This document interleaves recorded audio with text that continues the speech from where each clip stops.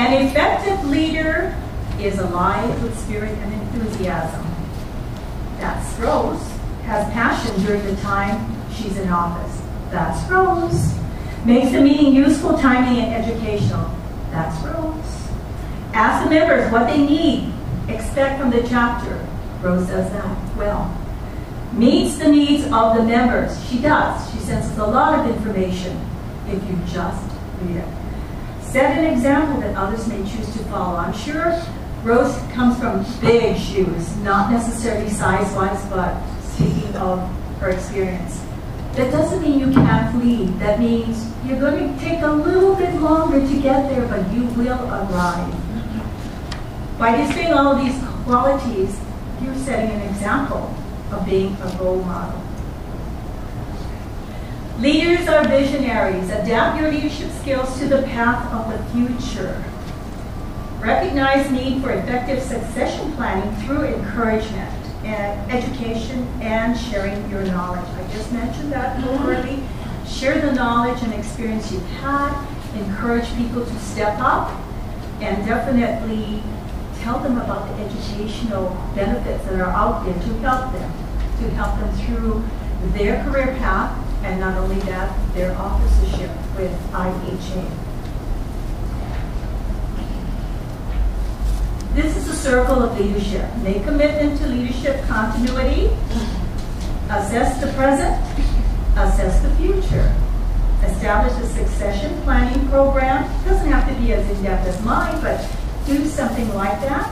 Identify and develop individual talent and evaluate and reward. Definitely you have individual talent. I work with 5 different supervisors who did not want to be called assistant director of housekeeping. They wanted to be supervisors that share the responsibility. So if I have to slap one, I slap all 5 for anything that went wrong. But what is good about them is I'm taking their talents, their individual talents, and using them to the best of my ability. And it works. Because they're also shadowing each other to understand what the other has to do. We give them a certain levels of responsibility, but yet everybody comes together. When I am on a trip, they come together and they work cohesively to get the job done. It's amazing because at first I thought this wouldn't work, but I'm glad they suggested it. I didn't work that plan. They suggested, why don't we all work together and get it done? So with 5, it becomes very successful in my office. So leadership is all this. It's called the circle of leadership. We need to have all of these attributes figured out in our office so that we can share that with our staff. So the steps have a strategic goal setting, lay a solid foundation, keep your eyes on the horizon, be forward thinking. Know where you are going. Many times we know what we have to do, but we don't know where we're supposed to go. How do you want to get there? That's interesting because sometimes we don't know how to get there. We know what the end result is. Who will take us there? Know all these questions before you set your goals. Do you know the vision and mission of your company? Do you know the vision and mission of our chapter? If you have it, best you look. Best, what is it, Rose? Best of my, or best of me, the best of me to my association, the best of my association to me. It's on your flyers that she sent us. That's our mission for Tibetan chapter. What are the goals we want to attain? Strategically, tactical will allow us to reach those goals. Who will take us? Maybe the current members, maybe a future member will take us there. But know these things before you can lead. Laying a solid foundation, communication is always at the top. Process, requirements, and benefits. To do this, you must lay a solid foundation for your current and future members. Succession planning ensures that a member has been developed and is ready to take the step to a leadership role. An important component of this as we well know, is communication. We have to maintain focus on the end goal and simplify the process. Make it simple. So succession planning, after I've read the qualities of a good leader, is having the right people in the right place at the right time. An ongoing process of identifying and developing future leaders, an opportunity to create standards for qualifications and competencies for future leaders, providing understanding to members of the potential leadership paths available and development needs. There's a lot of information at these chapter meetings. If you just listen, you'll hear all the training that's going on, whether it's community-wide or within our chapter. Go on the website. Start Googling with some of our members. You'll be surprised how much information is transmitted on our website. People asking questions, wanting to know this and that. You can share the same questions too, or answers with them. That's what we have, but it's only as good as if you use it. The purpose and need for succession planning. Know what the purpose is. Time frame. There's always a time frame and commitment. Resources available, the vision and the mission, and how it will support the plan of the association. These are important. It's certainly, just what I mentioned, it's not an event that takes place once and ends. It's ongoing. Keeping your organization viable with information that is received from headquarters. Get a time frame and commitment on when we need to do things and how we're going to do it. And the vision is so important. You just have to be the best of me to my association. So future plans, have a plan in mind. Begin the moment you are elected to office. Focus on your resources, which are the members. Build on their strengths. Make sure you work everybody to benefit themselves as well. Don't give them something you're just lining them up for disaster. Give them something they can succeed. Okay, succession planning provides opportunities. You need to assess members' feelings. That's always important.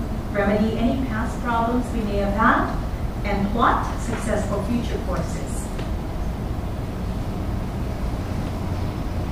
Developing future leaders, create a comfortable environment, which is very comfortable here. We do have a comfortable environment. We meet and we talk and we have short stories. We meet people as we go through our day-to-day stuff with vendors coming to visit, showing us their products and their services. This is a great opportunity when you come to these meetings. I know sometimes our jobs take precedence, but when you can make it, this is the opportunity to grow, to learn. Delegate and relinquish power to other members. Relinquishing will multiply members' strengths. Delegating builds confidence and encourages members to take risks. There's always that feeling about, I really don't want to let go yet. But I know in my heart that this is the right thing to do. I can understand that. We have built so much through the past years. We don't want to see it fail. Well, let it fail because it's going to get better the next time around. We have some people that may not be thinking along the same lines, and that's because we didn't mentor them right. We should have told them all the experiences and knowledge that we had going through a certain position that we held, and make them aware that this could happen. If it doesn't happen, bravo. But if it does, don't fret, pick yourself up, dust yourself off, and continue on. This is how we develop our future leaders, by making them feel they can do it and also showing them the way. Some of the pitfalls, again, lack of leadership, no communication, lack of understanding, and making assumptions about future growth. We all make assumptions, but sometimes it's good to just keep it up here until you can develop a plan.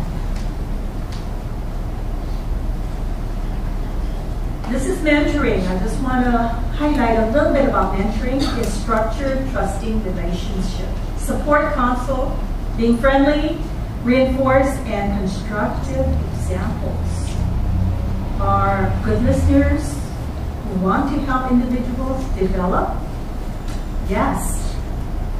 Many people who come to you and want you to help them about the position that they possibly are considering really want to be there, but there's fear. There's always fear, and there will be always fear, even after they take office. But they're there, you're there to help them by giving them the tools that they need to make themselves successful. Again, about mentoring, deliberate learning is a cornerstone. Both failure and success are powerful teachers. Leaders need to tell their stories. Development matures over time, and mentoring is a joint venture. Not only you mentor them, there are others that can help, and also, let's hear what they have done. Many times it may not be according to how you delivered it, but shucks, if they arrive at the same results, do it.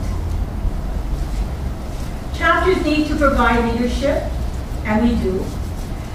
Successful mentoring must be developed and managed.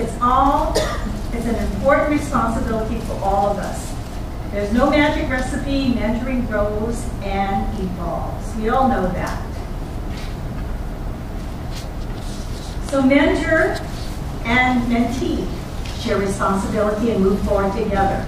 A mentor must coach, guide, redirect, and teach. Discourage complaints. Encourage solutions. Criticize privately, praise publicly. I hope you're doing that in your offices right now. Criticize privately, encourage publicly. That is so important. You have something to say and you're angry, better step away before you deliver a wrongful message. It's not so much what you said, it's how you say it that makes an employee feel this small. And that's what you don't want to do. They'll remember it through time. They'll never forget it. And that's what you don't want to do with your employees. You have something to say, get them in the corner, take them away from everyone else, and tell them in a nice way. No need to yell and scream. Tell them what they did wrong. Tell them what the result should have been. But when they do something right, scream it out. I do at my morning briefings. I let them know when I got a good guest comment, and I want everybody to hear. I understand the Filipino culture is very shy. Nobody wants to take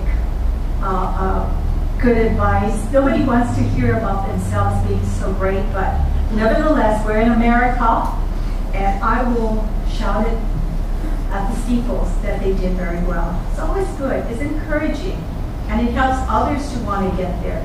You should be surprised. Others want to also get their names mentioned. Do it as a leader. A mentee must be open to challenges. It's not all about us. It's about them too. They must be open to challenges presented to help them grow.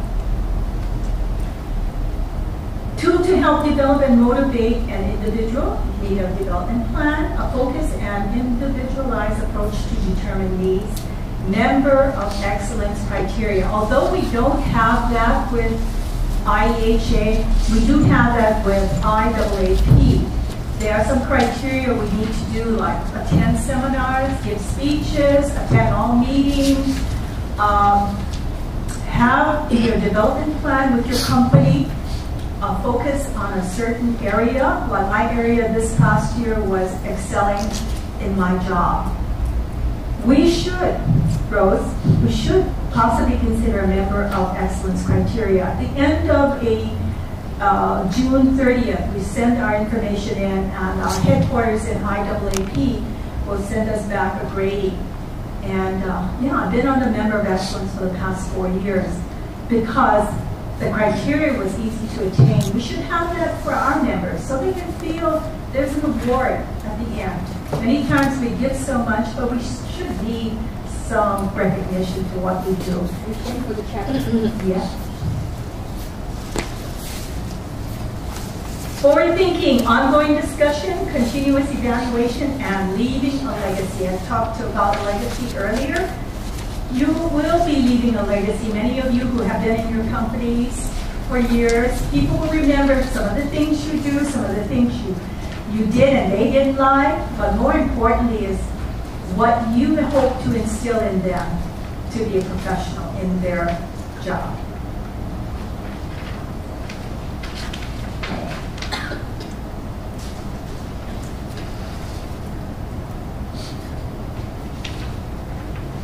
Good leaders must first become good servants. I think Rose and I can attest to that when we first started in the chapter, Hawaii chapter many years ago. Rose was the one who got me to join. I was not a housekeeper at the time. I was the senior assistant manager at the Kahala, and she said, you should join. I know it's not part of your job. You should join. Well, got me in. I said to my boss, I think I need to move to housekeeping. He went, what? Yeah, I need to go to housekeeping. So the next opportunity came around. He didn't make me the assistant, though. He put me as executive housekeeper, and I went, oh my God, I know nothing. I really didn't know anything about housekeeping. But fortunate for me, education was provided, and so I was able to go to the Washington, D.C. Hilton, learn from that housekeeper, ended up in Montreal, learning from that housekeeper, and last but not least, I was sent to Japan to learn about housekeeping in Japan. So I was fortunate, I was in the right place at the right time, and so that's how I got my beginning. I did not know anything about cleaning, much less chemicals, much less safety, any of that. But I remember what he said, it's not what you know. It's in your future that I know you can become a good leader. We need you to develop that department, and we'll help you along the way. And I am so, so grateful. I wanted to be with the big guys in corporate office. That's why I went into business administration. I was going to be up there in a glamorous position.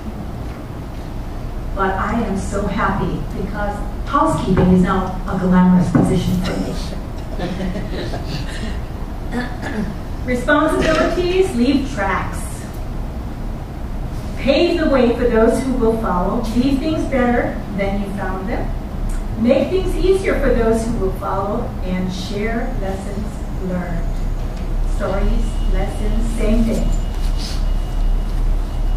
Here are some thoughts. Have you ever seen a leader who was not energetic, who was like complacent? Who follows them? Nobody. So you need to be energetic, inspired. Leaders foster collaboration. Get together, share thoughts, share best practices. Leaders can make a positive difference in someone's life. Definitely. If you are a true leader, you will want someone to follow. This is Rosalind Carter's, I like this. A leader takes people where they want to go. A great leader takes people where they don't necessarily want to go, but ought to be. That's you. Sometimes people don't think they want to go there. You have to encourage them to step out of their box, their comfort zone, and go. In closing, leaders develop a vision, which is what we are today. We have a vision for moving members forward. We want more members. John and Rose brought up the fact that we had a lot of people interested in IHA. We want more members. We want as many as would like to join us. And succession planning begins the moment you are elected. Remember that. When you're elected, you set your goals. Mentoring new leaders who make your succession planning a success. You're no good if you don't share. Period. All right. Any questions? As you can see, I'm really spiked about this. I've done this before, and all I did was really develop it to make it work for my own workplace. And I'm so proud of my ladies because they have gone through this with me and they understand. I see great results. I see people like Carmen. Wouldn't get out of her box, and now I can be there and say, Carmen, we have a problem. She's on it. She's on it. And she follows through. Writing is still a challenge, but she manages to get the words on paper that I can understand. I'm good with that. But I see people that have been out the Aston for over 40 years, and I'm so proud of them. I really am, because you see yourself in them. And when you have seen yourself in them, you have succeeded. So, any other questions? If not, I might ask something about the chapter. For those of you who don't know, IEHA, although it's a good idea for us to start it at the chapter level, do have awards to the members who achieve a lot. One of them is the Bill Joyner Award. They always award to someone in the association who has achieved in many areas as well. I'm proud to say that I did receive that Bill Joyner's Award a few years ago. The other award is the Diamond Award. They used to call it the Diamond Award. It's the Margaret Barnes Award today. And years ago when it first opened, or when they first started it, this was in the 80s. I received that award as well because I was very active with the association. In the association, and Madeline, she's been active as well. You know, I was at the, not only the chapter level, I was at the district level and the national level as well. I did what I did because I didn't go to college like Madeline has, and I don't have a degree. And I thought, how can I learn better? And you know, raising a family and all of that didn't make it possible for me to go to law. I feel now I can challenge anybody who has a degree. You know, learning through the hard way, you know, was the best way. And I think even Hal can vouch for that as well. So actually, those of you who are members, there's a way that you can, you know, reach for these kinds of awards. And I know Madeline has had local awards as well too. And it's because of the involvement that we do. There's, you know, somebody wrote to me once, and I have it in a poem. I won't recite the whole poem. Somebody wrote to me once and said, Rose, how do you do so much? My answer was, and it's in the poem, how do you do so little? and you know, actually, it's a part of the planning process. Madeline, you heard all of what Pauline read, all of her experiences, all of what she built herself to be. You know, I do the same thing. She has a busy schedule, I have a busy schedule. But I try to, and I believe in what is called the balanced life. And just to give you an indication, my Monday to Friday is to the association, is to my business, to my work and everything. Saturday is devoted to the men up there. Every Saturday, I'm at the chapel. I give to the chapel 1 to 2 hours. Every Sunday, I'm at 6:30 Mass. For 20 plus years, in order to learn and to know how to read in front of people, until today, and tomorrow I'm scheduled to do so, I lecture to the congregation. I do readings, and I've done it for 20 plus years. I promised myself to do these kinds of things. When my husband died, I pledged, that's why I go to the chapel now when he died, because I spent a lot of time with him in church. I said to myself, that's where I'll give back. And you know, those kinds of things are important. There's family, you know, there's other things, your private life as well. Madeline's Hula, you said, I used to take Hula before. You know, but you should come back. Well, actually, we need to put up. When I came to the 1976, see, I learned I don't even know, summer fun when I was young. In 1976, when I went to the convention, was two of us, Pat Burkett and I, were the first to the convention. They said, Rose, you come from Hawaii. Hawaii people know how to do the hula. I said, sure. I learned lovely hula hands. So they played lovely hula hands. This guy who was in Hawaii before got the record, played, oh, I did my lovely hula hands, graceful as a bird, you know, and all of that, and the ocean and all of that, you know, and the houses. Because living in Hawaii, see, I'm from the Big Island, so we know, you know, we know pigeon talk, you know, and we used to say, instead of going, we're going to go to the beach and go to the ocean, we said, we're going to see beach. Okay, that's how the Big Island used to talk, you know. So when I got into the board, I forgot myself sometimes because I come from Hawaii. The board members, all of them from different colleges, and I would say, oh, pass me the kind. And they look at me, what are you talking about, Rose? And then when the meeting's finished, I say, oh, how? But I ended up teaching them Hawaiian. So that's Okay. it helps. But Pidgin is a language. The University of Hawaii has said Pidgin is a language. We have English and we have Pidgin in Hawaii. I have a book to share, How to Communicate, and this is by Matthew McKay, Dr. Matthew McKay, and it's a real good book. It's easy to read, the ultimate guide to improving your personal and professional relationship. Before you can have all those indispensable qualities, you need to know how to communicate.